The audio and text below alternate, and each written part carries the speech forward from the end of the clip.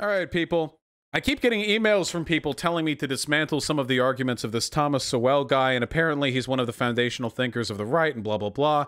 Okay, let's do it. Every time I see shit from this guy, he comes off stupid as fuck. So, yeah. Oh, wait. Sorry, we're going to be amicable, okay?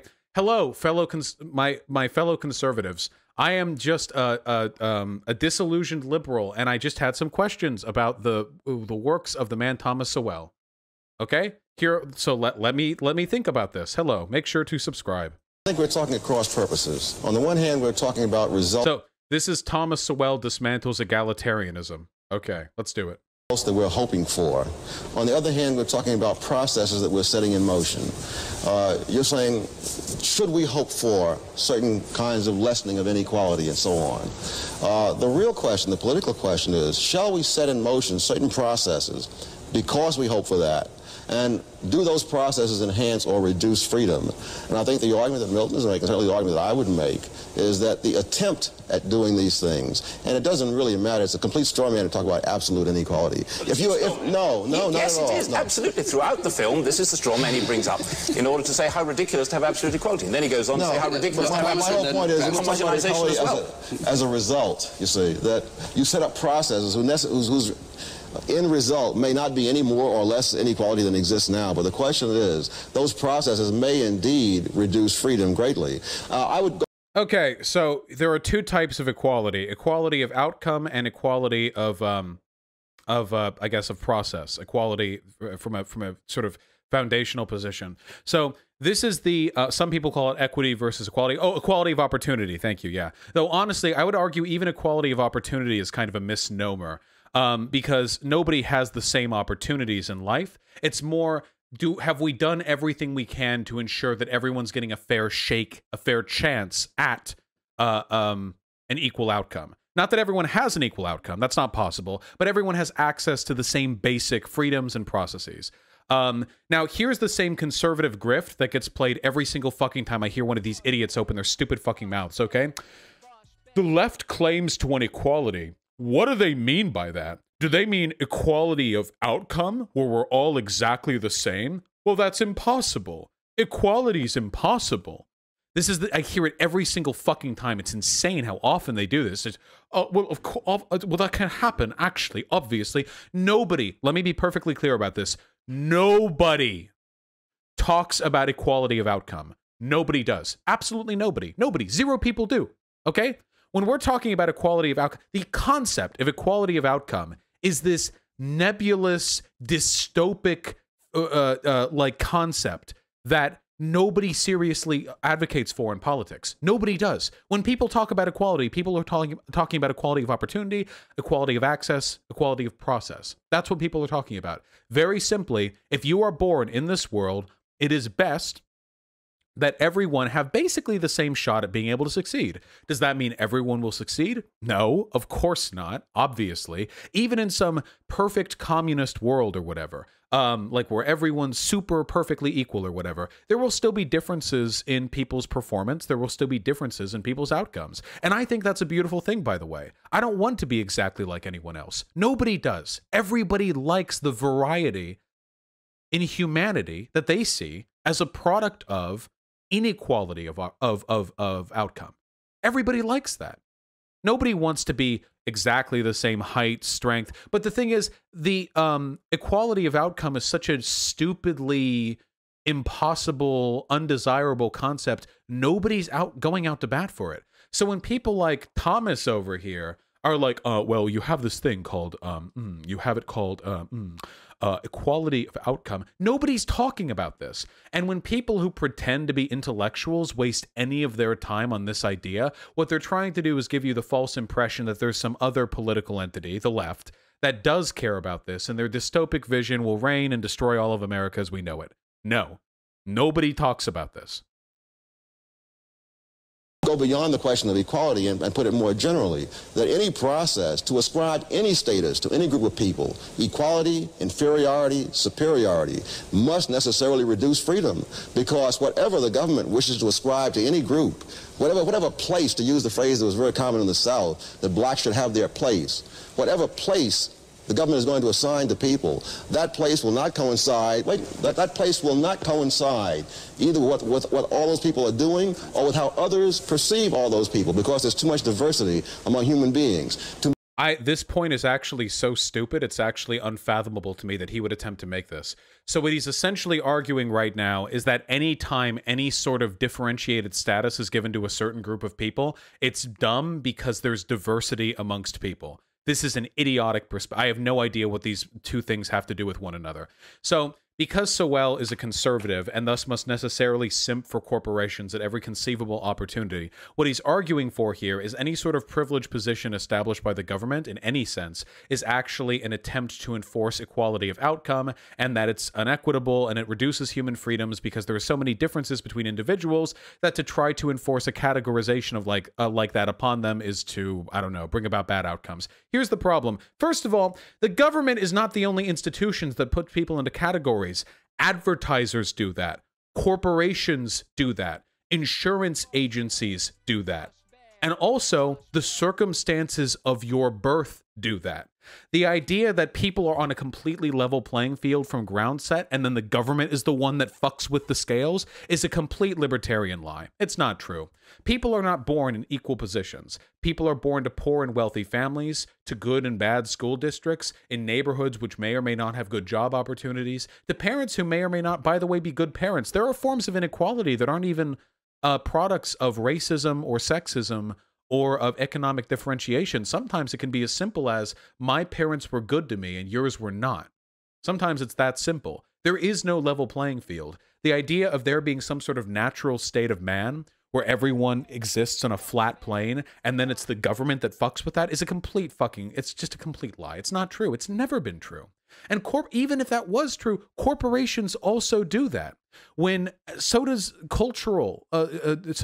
cultural forces. When a cultural institution like racism disprivileges black people and privileges white people, that is an imposition now that has lessened human freedom. If the government has the opportunity to bring those back into line, human freedom goes back to being enhanced. There's this implication here that any bias or restriction which is imposed by a non-government entity actually enriches human freedom, and any which is imposed by the government reduces human freedom. Now, don't get me wrong, the government can reduce human freedom just fine. Obviously, I'm a libertarian. But there are ways in which the government can impose power to actually enhance freedom. Like, for example, welfare. Countries with higher welfare have higher wealth mobility. Did you guys know that? America's shit. You go over to the Scandinavian countries, these countries have way better wealth mobility and better welfare. Wealth mobility is almost a direct indicator of economic freedom. And it's not perfect over there, but it's better than it is over here. Do you know why? Because if you're born poor in America, you're likely to stay poor. Welfare is a mechanism that enhances human freedom because it means the circumstances of one's birth are less capable of preventing them from living an enriching, fulfilling life with equal opportunity to others. That's a government imposition. Now, that doesn't mean all welfare is good. It still has to be done well, and it will never be done perfectly. The argument will always continue. But the idea that, like, any kind of government imposition is inherently bad is fucking ridiculous. And by the way, disinfo like this is explicitly designed to serve the political interests of corporations. There's a reason why they go for this sort of thing. To maintain any system of ascribed status from the top is going to mean reducing people's freedom across the spectrum. That's the point. People have an As I just said, this is obviously a ridiculous point. ascribed status. It isn't as if government, by its intervention, creates it. People are born into this world in a given sector of a society, and many, many of them are born at the bottom of the society. The argument about equality of results was an argument that was linked to equality of opportunity. People recognized that unless there was a degree of equality in a degree of enough food, enough security, access to education. Unless these things were available to all children, then equality of opportunity was merely a mockery. That's why equality of results became an issue, and it became an issue for black people in the United States, and they expressed their concern, whatever the opinion. You expressed it, damn it, look. Damn, wait, why am I even here if she's just fucking owning him? But this video is titled, Thomas Sowell Dismantles Egalitarianism. So I guess the people who watch this are just kind of dumb. I don't know.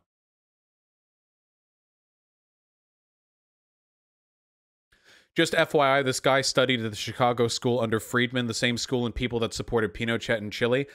Chile, that's the world he wants. Google Chicago boys. Oh, yeah. Just to be clear, when people of these political ambitions actually get hold of governments, fascism is what results. Just to be perfectly clear. It's not some sort of beautiful egalitarian society where all live in freedom. It's the crushing of democratically elected socialists and the elevation of fascists who slaughter people for their political opinions. Thomas Sowell's priority here is not freedom of humans, it is freedom of capital. No, they did not. They did not. And whatever the opinion you expressed it, damn it. Look. No, they did not. They did not. They expressed. Wait, that's what they clap for? He says, no, you expressed it, damn it, and they clap for that? Who's the audience here?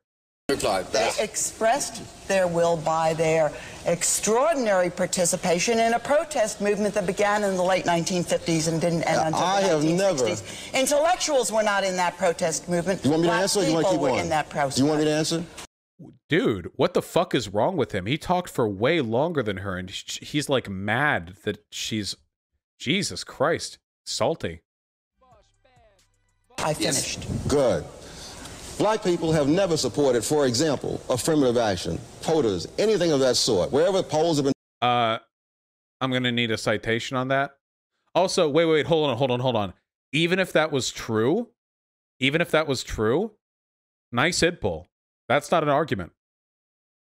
Taking a black opinion on such matters of should people be paid equally or should there be this or that. Black people have never taken a position that you described. Wait, black people have never taken the position that they should be paid equally to white people? What the fuck are you talking about?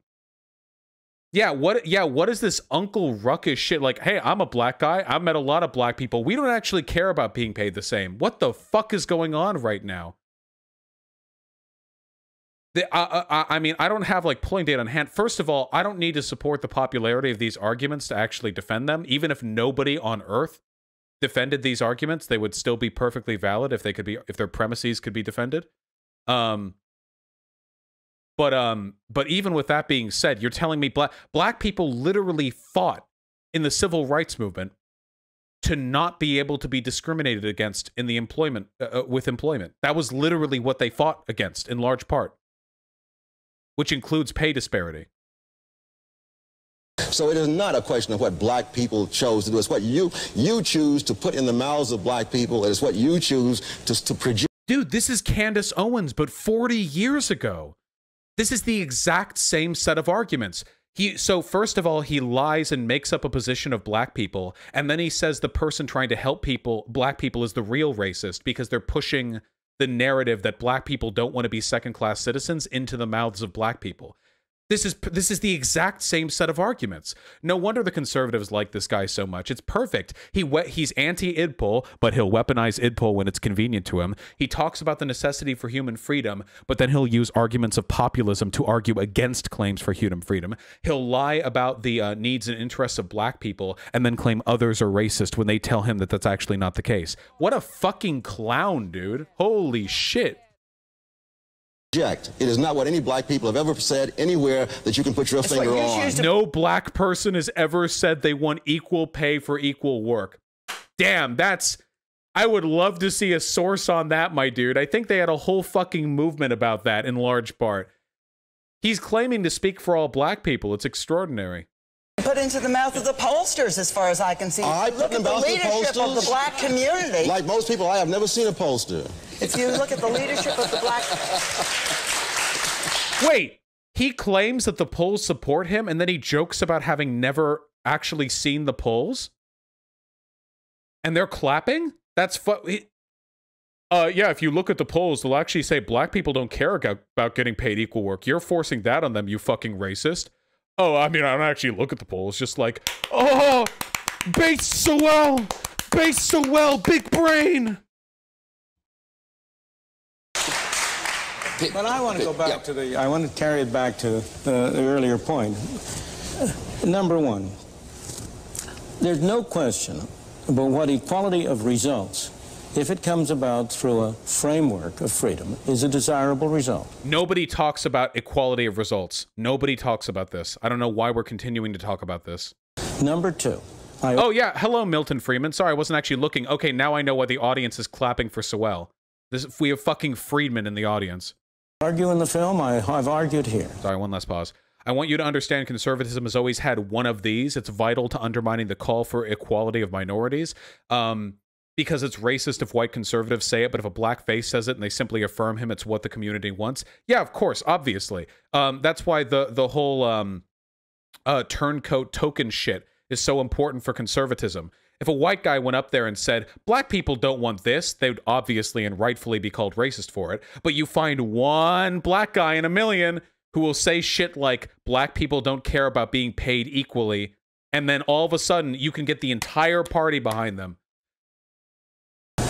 That in point of fact, you get greater equality of actual results by a system under which people are free to achieve unequal results. That for the poor people of the world... Nobody is talking about building a system where people aren't free to achieve unequal results. He just said something tautological. Did you hear that? People are more free if they're free to have different results. This is one of the world's leading minds of laissez-faire capitalism, by the way. World that Francis Fox Piven was talking about.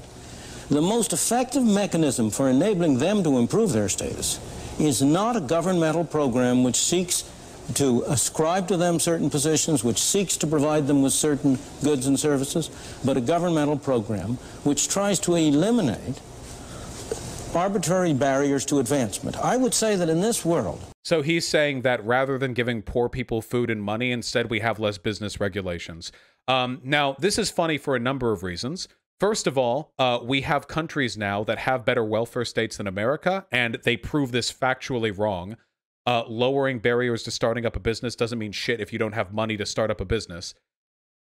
He literally is just talking about deregulation here, not giving people startup capital to make businesses. Because, again, he simps for large corporations. And you can guarantee, by the way, the people inspired by Milton Friedman, the deregulation that takes place is not for small mom-and-pop companies. It's for big oil corporations, okay? It is, trust me, when this guy talks about deregulation, he is not talking about making it easier for some fucking low-income black family in Harlem to start a fucking coffee shop. He's talking about the ability for the United Fruit Company to invade Latin American countries and set up fucking banana republics, so they can get better prices off the fruit they buy from the farms that they till with slaves. So yeah, like we're dealing with a completely different ballpark here. But again, additionally, this is just factually incorrect. No, if you want people to have a better shot at succeeding in life, they need to be provided certain basic provisions with regards to education and economic opportunity, and it's really that simple. Leading mind, by the way. The greatest source of inequality has been special privileges granted by government. That government, you may talk... Yes. The greatest source of inequality has been affirmative action and welfare. You can argue that one of the greatest forms of inequality has been the government imposing racial inequality on the population, which is totally true, if that's the case. But he's arguing against ways of fixing the consequences of those impositions of racism, so...